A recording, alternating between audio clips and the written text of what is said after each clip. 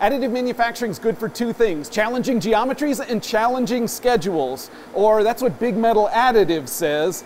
This part right here is an example of challenging schedules. I'm Pete Zelinski, Additive Manufacturing Media. I am at Big Metal Additive's production facility in Denver, Colorado. They do directed energy deposition additive manufacturing, wire arc metal deposition process. They do it on gantry machine tools. They do it on robots. And it is how this projectile body was made. The US Navy needs 5-inch artillery rounds like this. They need lots of them. They need them fast, so fast that they can't afford the lead times that the conventional process, forging, would require. So this artillery body, this was made through directed energy deposition instead. It was 3D printed using a robot, then it was machined on a lathe, and this process is ready for production. One robot plus one lathe could produce 6 of these per day.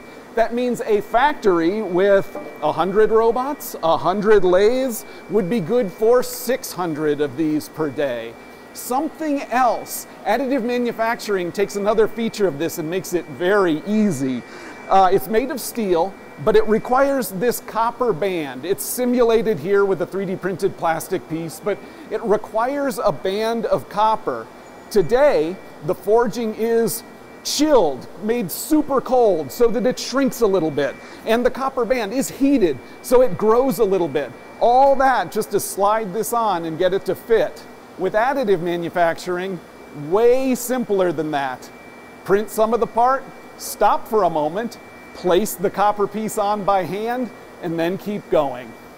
As I said, this is an example of challenging timelines being met by additive manufacturing. We filmed another video at Big Metal Additive, and it has to do with challenging geometry produced through DED.